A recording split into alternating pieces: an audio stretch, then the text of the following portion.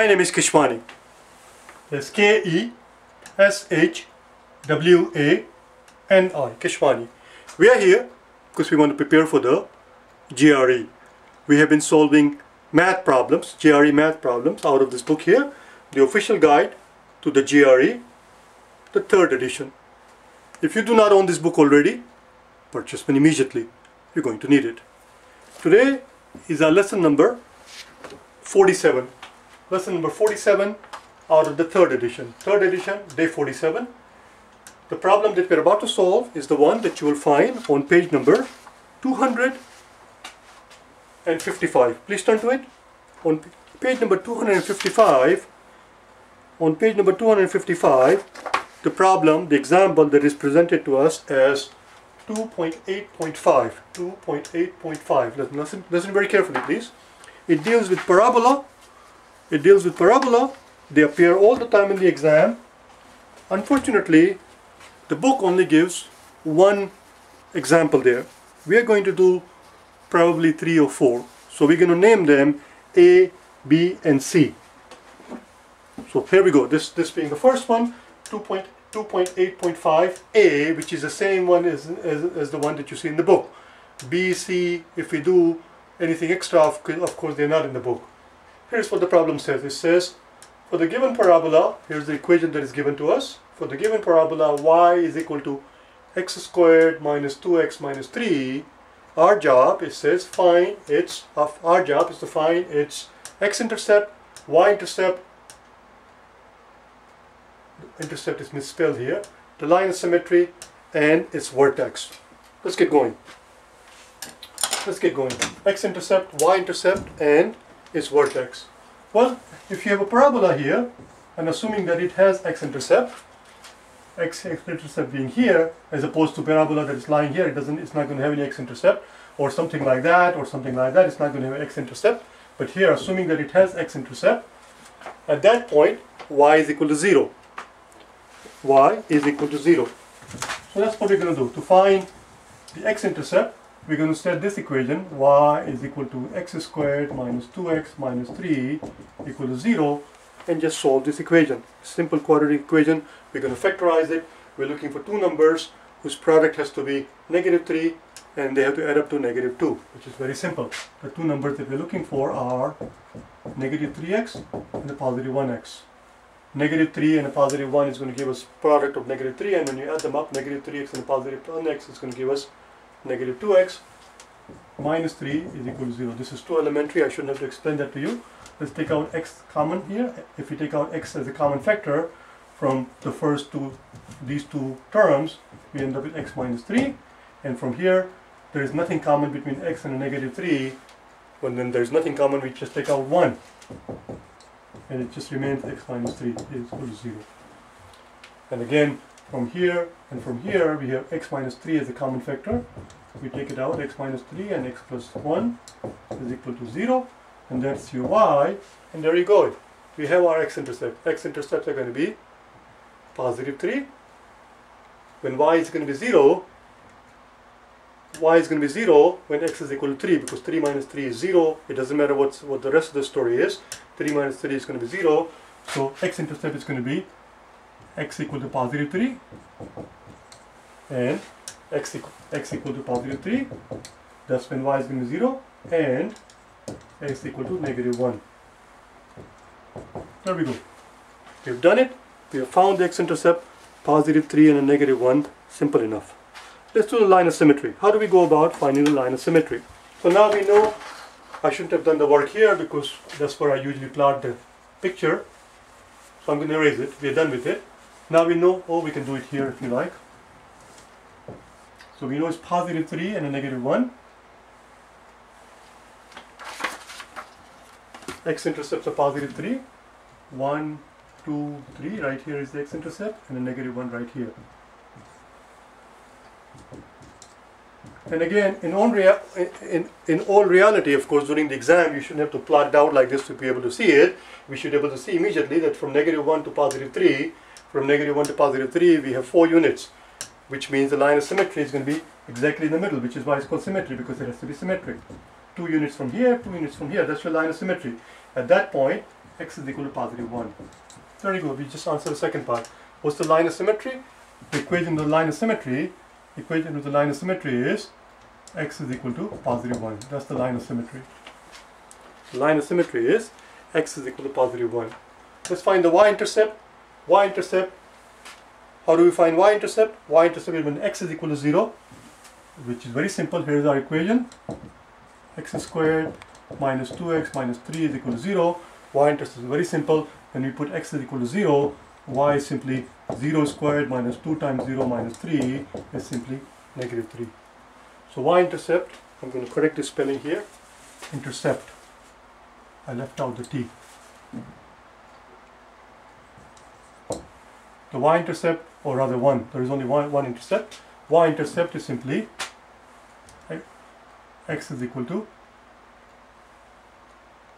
rather, y is equal to negative 3. Y is equal to negative 3. Somewhere here. 1, 2, 3. Right here is the x-intercept. Or rather, what? That's the y-intercept, sorry. That's the y-intercept. It cuts the y-axis. It cuts the y-axis right here. We still haven't answered this last part, vertex. We know it cuts here. We know it looks like this. So it looks something like this. This is our parabola. Let me put it in a different color.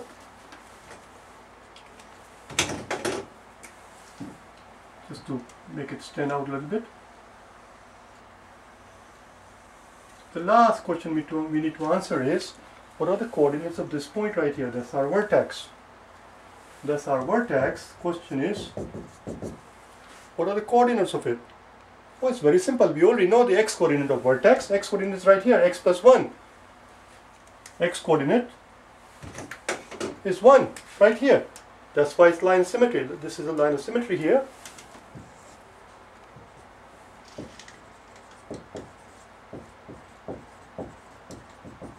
It's called line of symmetry, obviously, because the parabola is symmetric. It's the mirror image. X is equal to 1.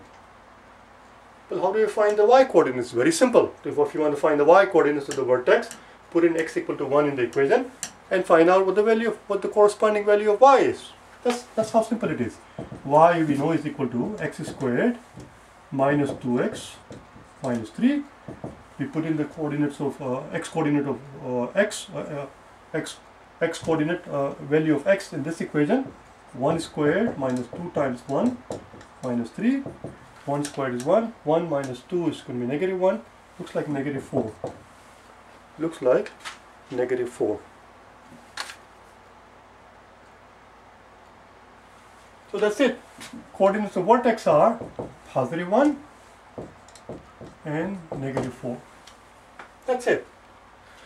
The very last part we're going to do is something that is, I don't believe they're asking in the book. I'm not sure. Maybe they do talk about it. The last part that we're going to do is, so we can clearly see, listen very carefully, we can clearly see that this parabola is shifted 1 unit to the right and 4 units down. 1 unit to the right and 4 units down. The question is, can you present that idea of how a given parabola is shifted in the form of an equation where visually one can look at the equation with a mere visual inspection, one can tell where the parabola is sitting, how it is shifted, how many units to the left, left or right, and how many units is shifted up or down. How do we do that? How do we present that in the form of an equation without actually having to show it visually? Well, this is how we do it. So we're going to call it part 5, which is not here, which is simply, the process is called completing the square. You're going to complete the square, and you're going to see that the equation that we get at the end, is going to present to us the same exact idea that we're seeing here. It's going to manifest the same exact fact that we see here, which is that this parabola shifted 1 unit to the right and 4 units down, which is why the coordinates of its vertex are positive 1 and negative 4. Let's do this, shall we? Here's our equation. It says y is equal to x squared minus 2x. Actually, this is going to be very simple because it's already pretty much in a complete in a square form. So x squared minus 2x minus 1 plus 1. What does it do? This is what it does. This is what it does. Think of our x is a squared minus 2a, x is a. This is our b, 2ab plus b squared being the 1. And now the square is complete. Now the square is complete. It is a complete square, which means that, and we know that a squared minus 2ab plus b squared is simply a minus b whole squared. A is x, so it's just going to be x, and b is 1, so it's going to be right here. In other words, all of this can be written as x minus 1 whole squared. X minus 1 whole squared. But we have a problem. The problem is that we can't just leave it like this. X squared is right here, minus 2 times x times 1, which is right here, 2x. But here we have positive 1. The given quantity is negative 3. The given quantity is negative 3. So what we need to do is put down the negative 3. Let me put it in a different color. We're going to put down the negative 3 that is given to us, that was originally given to us. And now, at the end, we have to undo what we did here. We introduced a positive 1 here. This wasn't there. We introduced it. We have to undo it. That positive 1 cancels out this negative 1.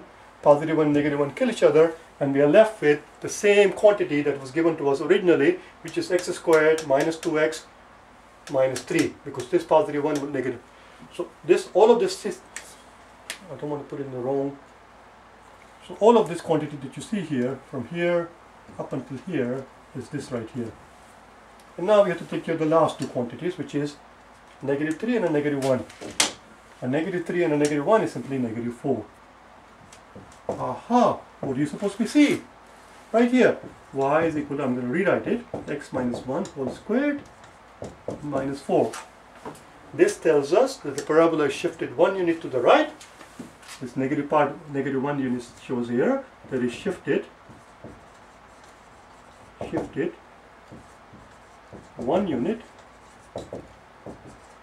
to the right, and negative 4 shows us that it is shifted 4 units down, which is exactly what we saw here.